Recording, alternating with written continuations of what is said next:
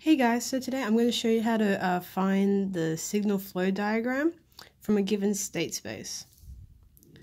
So this is our state space here, x dot 7, 1, 0, 3, minus 3, 2, minus 1, 0, 2, and etc.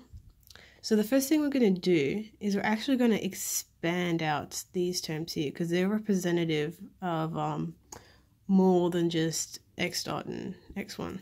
So let's go ahead and expand it. So this x dot is actually x dot 1, x dot 2, x dot 3. And you know that the x at the top just means it's the first differential. Okay, so we've expanded this first x, so let's just go ahead and write the rest of the matrix. 3, 2, minus 1, 0, 2, and then we'll expand this x, so it's actually representative of x1, x2, and x3. Then we have plus 1, 2, 1, r, and then we'll leave this section for after we've completed this one. Okay, so the first section, little thing we have to work out is we have to times this matrix by this one. And just like a quick note before we go on, that it is these top rows are all in terms of this first x dot 1, and the second row is all in terms of this x dot 2, and the third row is all in terms of this x dot 3. So let's write down what our equations will be, so we just know we've got an eye on where we're going. So x1 equals our equation, x dot 2 equals, and x dot 3 equals. Alright, so let's work on our x1. So our x1 is this top row times our column here of x's.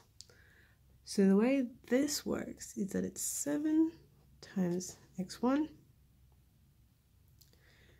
1 times x2, and 0 times x3. So when we write that down, we get 7 x1 plus 1 x2 and 0 x3. So we don't have to write that. So then for our second row, for our x dot 2, we're focusing on this row. And so for this one, it's much the same. It is minus 3 times x1, our 2 times our x2, and our minus 1 times our x3. So we can write that down again. Minus 3 x1 plus 2 x2 minus 1 x3. Of course, you can write it without the 1. Now that we have our first two terms, we can go ahead and do our x dot 3. So that's this last row. So same again. Our 1 times x1, our 0 times x2, and our 2 times x3. So when we write that down, it's minus x1, 0 x2, so, and then plus 2 x3. Okay, so then there's one other little thing that we have to do, and it's associated with this r term here. So it's the same here. All of this top row is associated with x dot 1, all of the second row is associated with the x dot 2, and all of the third row is associated with the x dot 3. So we'll do the same thing here. It is 1 times r,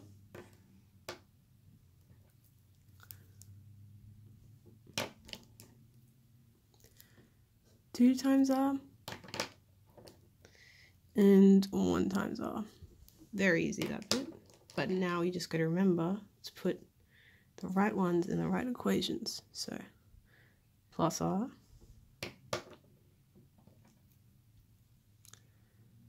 plus 2r and plus r. There we go. So we have our first equations from this. Now we got to go and expand this section here. So I'm going to write it all out again, and I'm going to expand it like we did the whole x terms up here. So we have y equals 1, 3, 2. Then we expanded like we did before. x1, x2, and x3. There we go. And so let's write our y equation down here and start timesing out our matrices again. So we have 1 to x1, 3 to x2, and 2 to x3. So now we can go and write this down. We have x1 plus 3x2 plus 2x3. There we go. Now we have all our equations. We can go ahead and write our signal flow diagram. So what we're going to do is when we're writing our signal flow diagram, we're just going to start off with our terms. So this is all of the x's, x dot x's, all of the x's, just the x's, the y and the r. So we're going to start with r at our end. I like to put them in a little circle just so it's less messy. So then from our r, we work backwards from x dot 3. I can't see that little 3 right there.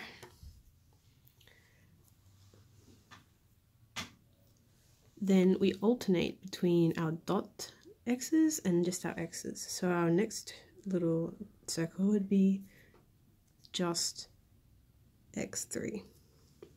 Then after that, we'd go again, and it would be x dot 2, then just x2, then x dot 1,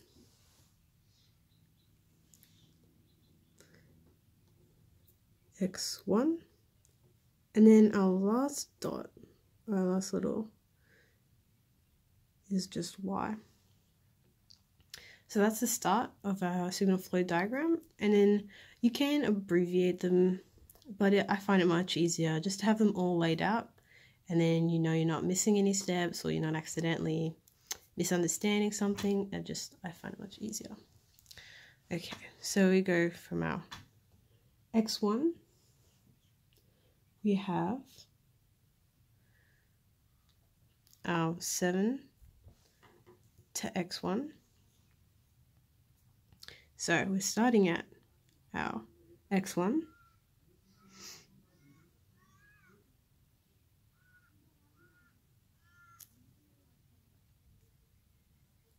So for our x1, we have, let's start with our first term, 7x1. So we need to go to x dot 1 from here. So I'm going to put a little line and an arrow, don't forget, and then we'll put 7 next to this line. So that represents the 7x1 over there. Now our next term is x2, and since x2 is right next to it and we're going in the left to right direction, we can just put a little arrow here and we can put a 1 here. You can leave out the 1. Normally if it's just a line, people assume it's just 1, but just so you don't get confused, you put the 1 there. Okay, and then we have our plus r. So we need to draw a line all the way from our r to our x dot 1. So all the way over here. And we can put a little 1 at the top. There we go, that's our first equation done. Now let's do our x dot 2. So our x dot 2 is over here. Our first term is minus 3x1. So again, we'll come from this minus 1 bubble to our x2, just like that. And then we'll put what the term is minus 3. Then our next term is plus 2x2. So since we're going this way, which is against the signal flow diagram, which is all supposed to be going this way from R to Y, we're gonna have to do another little loop-de-loop line instead of a straight line like we could do here. And then we'll just put that as 2. So then our last term is minus x3.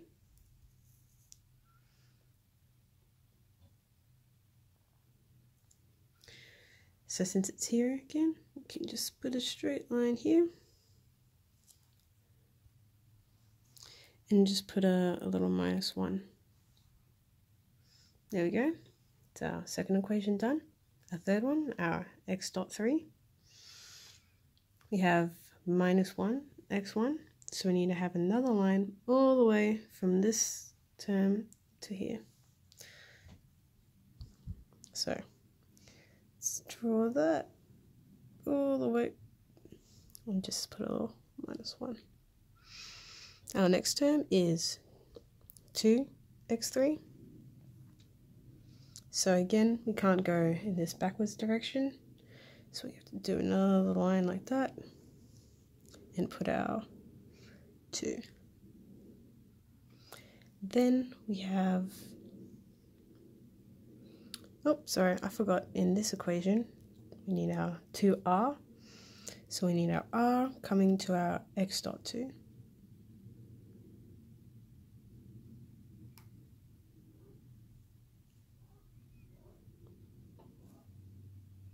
Put a little 2 there. Okay, so back to our x3 equation, we need now just 1r. That's easy, and in the direction, just put a 1. Now we're almost done, just have to do our y equations.